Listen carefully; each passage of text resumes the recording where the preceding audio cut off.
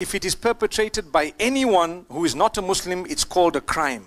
And if it's perpetrated by a Muslim, it's called terrorism. So it's just the word that they've changed. So terrorism, the new definition of it, and I'm sure they might put it in the Oxford Dictionary if they were truthful. The new definition of terrorism is crime perpetrated by Muslims.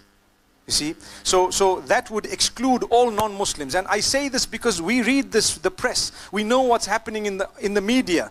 You know, I'm quite well versed with what's going on at the moment, and we feel so prejudiced against when it comes to matters of this nature.